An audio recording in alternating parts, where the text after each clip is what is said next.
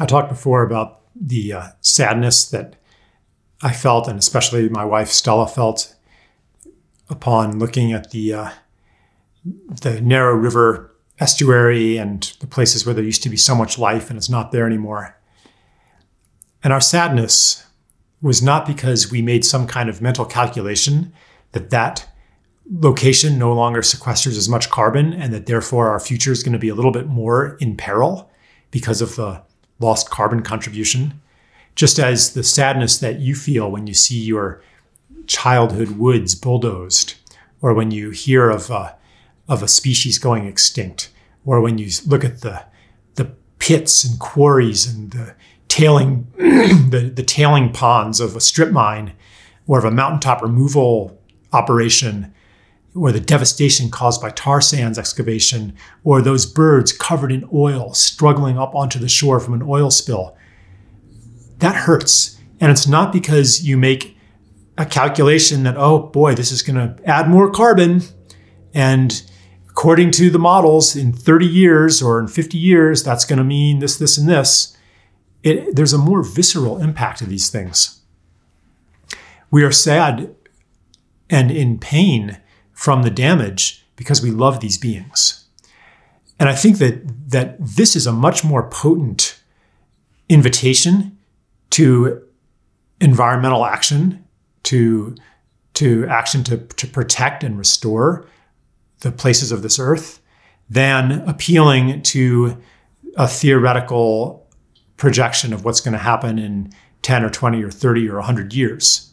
That's not as motivating for a lot of people, and it requires them to buy into a politically charged, politically loaded position on climate change.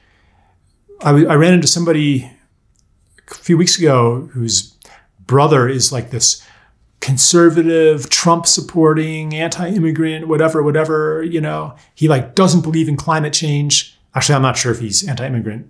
I'm just kind of elaborating here, embroidering it. But what this woman said is that he does not believe in climate change. And he's a rancher. And he's transitioned to using Alan Savory methods of holistic grazing and building huge amounts of topsoil. And he's not motivated by climate change. He's motivated by the health of his cattle and the health of the land, and the soil is getting better, and springs that have been dry for 30 years have been returning, and the songbirds are coming back, and he's using less chemicals, and he's actually doing better economically. And he doesn't need to believe in climate change to do probably more than everybody listening this put together to draw down carbon. So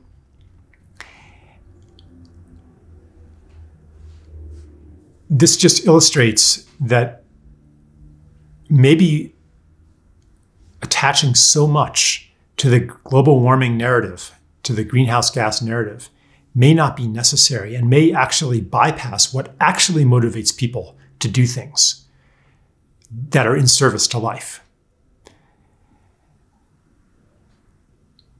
And this is not to say that the theory of global warming is wrong. I'm not saying that. And if you are making a mental calculation of which side I am on, can I trust this guy? Is he on the denier side, or is he on the side of right and reason? Then you're missing my point. And missing the larger point of the perils of war thinking, and of the first question being, which side are you on?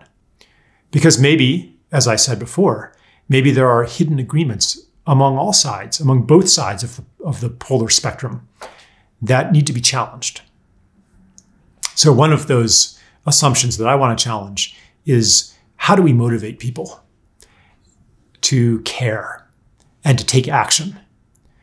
And to answer that, you might ask, what motivated you to become an environmentalist? If you are one, maybe you don't identify that way, but if you are one, as I believe myself to be, what brought you to that? What was it that you became afraid for our future? Or is that an acceptable reason? on top of something that's much more squishy. Maybe the truth is that even if our future weren't at stake, you would still want to save the Amazon. You would still want to stop the new road and stop the bulldozers and protect the fish, protect the trees. Why? Because you are a tree hugger. You are a bird watcher. You're a butterfly lover. You like to touch turtles and look at turtles. What if we embraced that? What if we recognized that what motivates people is an experience of love and connection and an awareness of beauty and of loss?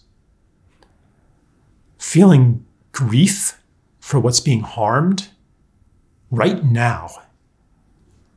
And not to persuade them to trust the scientific authorities to believe what's going to happen in X number of years if this invisible substance called carbon dioxide, methane, etc., increases in its concentration.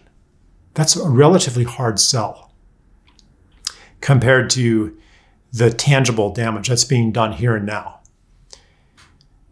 People make sacrifices for what they love. If you know that your actions are harming one of your loved ones, then that's going to weigh heavy on you, and you're going to want to change. And many people do make courageous choices, putting themselves at risk for the sake of their loved ones. We are going to have to make courageous choices, everybody, in order to come into alignment with the healing of this planet. We have to recognize that. Where does courage come from? The word itself suggests the answer. Courage meaning heartfulness. It comes from love. We have to understand that politicians, that energy company executives, that lumber company executives, everybody is going to have to make brave choices. It is brave for a corporate person to try to push their corporation to be a little bit more ecological. Like, it's brave for the corporation to make that choice when it seems to conflict with the bottom line. What's going to happen to our market share? What are the shareholders going to say? And so on. So this is an important question that we have not been asking. The question being, where does courage come from? And it comes from connection to what we love. So, yeah, a lot of the climate strategies they do have some understanding of this. That's why they use pictures of polar bears and stuff like that. But then divert that energy into something that is global and abstract and long-term. And I think that on some level, people don't really believe it. They might say that they believe it, but most people don't believe it because their lived experience is not telling them that the climate is really getting worse. Life still goes on. It has not affected them in the ways that they can recognize. You can ideologically say that forest fires and droughts and hurricanes and floods are caused by climate change, but that requires buy-in to theories that I have to say are overhyped. I can't say whether they are wrong, but as I said before, a lot of what is blamed on global warming is caused by more local and regional disruptions in soil, water, forests, and so forth. So do we want to peg our hopes to convincing everybody about climate change when there is another way, a way that coincides a lot more with what actually motivates us? Tree hugger, what motivates you? What happened? It was probably an experience. You fell in love. And that love and the potential for its awakening lives in all people. We need to provide conditions for its awakening and then avenues for its expression. And not let it get sidetracked by various ideological positions. But there are things that people can do on a small scale, on a local scale, on a regional scale, that then contribute to change on a global scale. And I'm not saying that global level change is unimportant or unnecessary. We do need global agreements so that we can cooperate. You can't have everybody withholding from polluting the earth in everywhere except for one place that's doing all the pollution and then exporting their things to everywhere else. That's not progress. So we do need global agreements, which we do not really have at this point. The global agreements we have are mostly free trade agreements, which actually run counter to ecological health, that allow corporations to sue governments for harming their profits if they institute environmental regulations. And these cases are adjudicated by unelected commissions with industry representatives appointed to them and stuff. It's pretty dark. So